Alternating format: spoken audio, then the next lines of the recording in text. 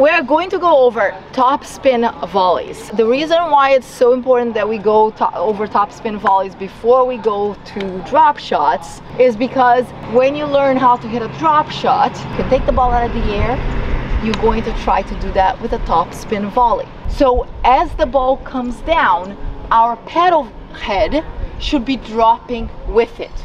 If the ball is here, our paddle is going to stay there. So what kind of shot would I hit? Slam it. No top spin needed. You're just going to go boom.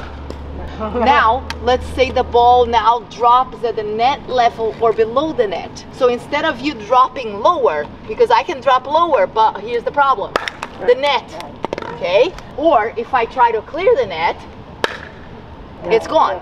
So it doesn't matter how low you get, if the paddle head is not below the ball, you're not going to be able to clear the net and keep the ball in.